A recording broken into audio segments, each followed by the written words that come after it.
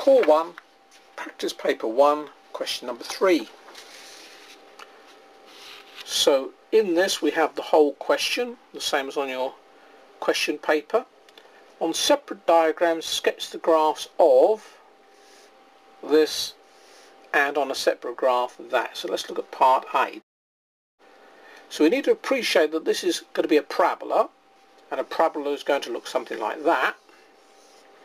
But we need to know where it cuts or touches the x-axis and where it cuts or touches the y-axis. Now this can be done without any working out whatsoever, but whatever you do, you need to be thinking about where does it cut the x-axis. Now it cuts the x-axis when y equals 0. In other words, when this equals 0. When this equals 0. In other words, you've got the answer of x equals minus 4 and x equals minus 4. This in fact tells you that it doesn't cut through the x-axis but actually just touches it. So it's going to touch the x-axis at minus 4. As it's a sketch, you don't have to put numbers all the way along the axes as long as you label the important place. So my parabola is going to touch the x-axis there.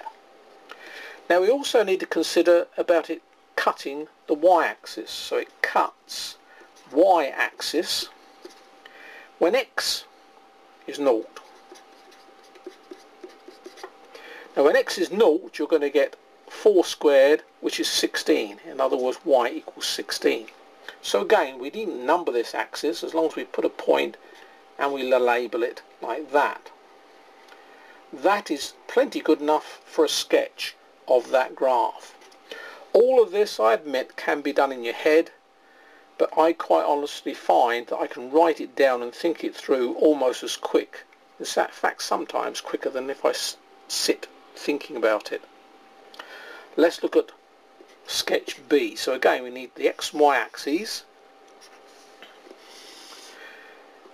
and we need to show on this sketch important information.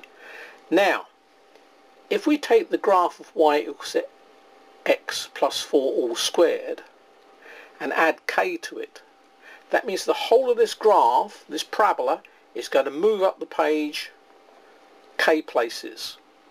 So we should know that this is a translation of this graph.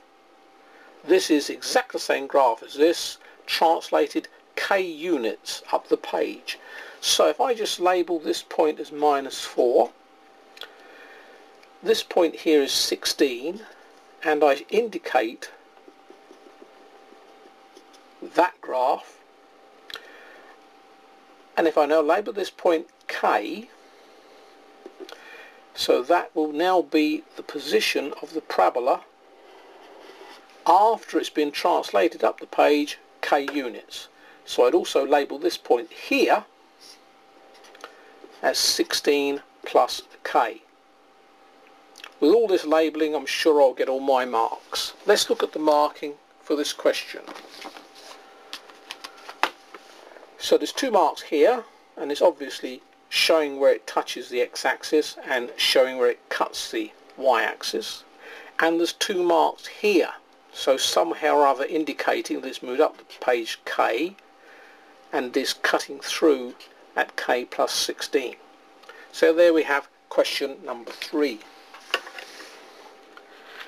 If you'd like to obtain the video going through the whole of this paper, and in fact it will be a set of 3 papers, so you'll be able to buy all 3 videos from mathstutor.biz, www.mathstutor.biz. Do visit the site, it'd be nice to hear from you.